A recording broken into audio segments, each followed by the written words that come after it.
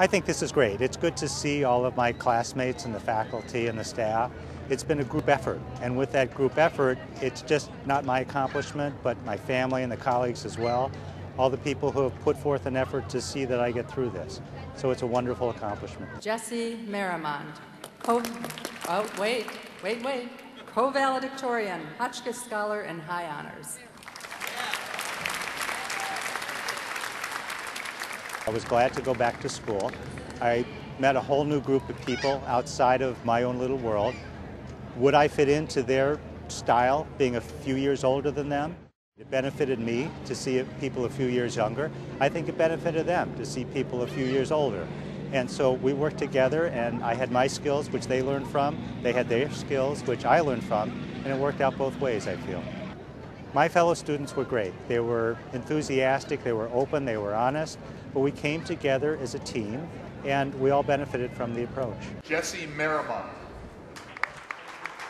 It was very difficult. The one thing about it is you get what you put into it, like anything else. The more you put into it, the better off I think you are in the long run. It is with great pride and great pleasure that I introduce Jessie Marymont as your valedictory speaker for today. Through my experience with all of you, I have learned so much. I better appreciate the value of multiple perspectives. You introduced me to new ways of thinking. When considering one's career, I believe there are two approaches. One approach is to dig deeper within that narrow focus. The other approach is to broaden out.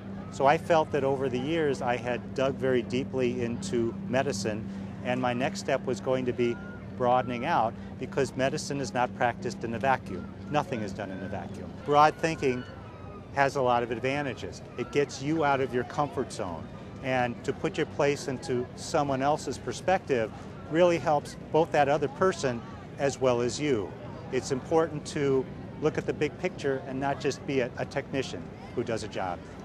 I don't think my story is all that unusual. I was struggling with an issue that many of us face today. That issue is change.